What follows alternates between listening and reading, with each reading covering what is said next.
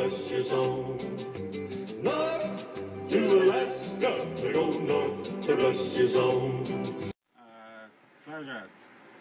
Outside Fort Yukon, 70.5 degrees nearly. That's flat Zia. Okay, so we got a guest on the radio today, talking about climate change, the environment. I wrote a grant last year, and this was through the Alaska Native Tribal Health Consortium, and I'm doing interviews with some people and what changes they've seen throughout the Yukon Flats area. Like locking up a jail or something.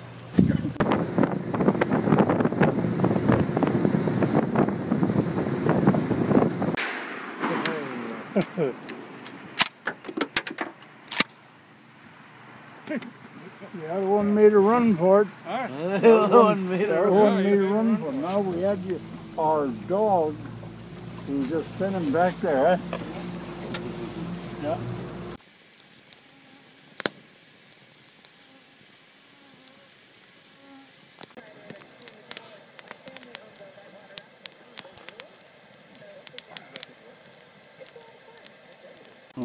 I'm from Fort Yukon.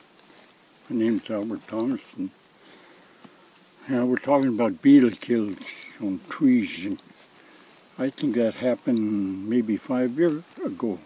You know, that's what I think. Because, like I said, we never used to get wood easy around Fort Yukon, but now the beetles are just killing most of the trees, I think. About another 20 years, I bet there won't be many green trees around. I don't think so.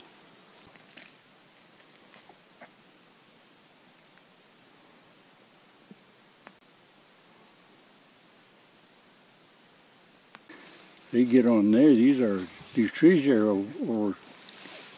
have probably a couple hundred-year-old. They are, they're pretty big trees. And I don't know, no way you can kill them off. I know that. That you just bomb the whole place with some kind of chemical or something, but you can't do that. Kill all the birds and stuff. And then people see it in the news, you know. And I think they're aware of it, but I mean, what are you going to do? I mean, it's just natural phenomenon. I guess that's happening. So part of the changes that we're seeing, I guess.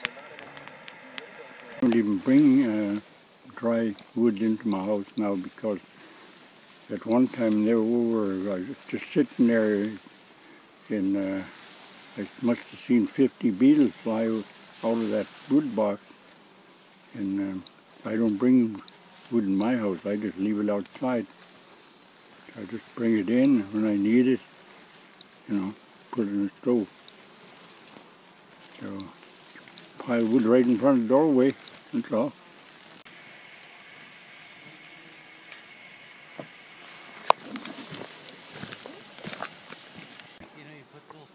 I'm 75 right now, so I don't think I'll be around when all these trees, they're going to go probably. He's sitting there drinking and he's playing music.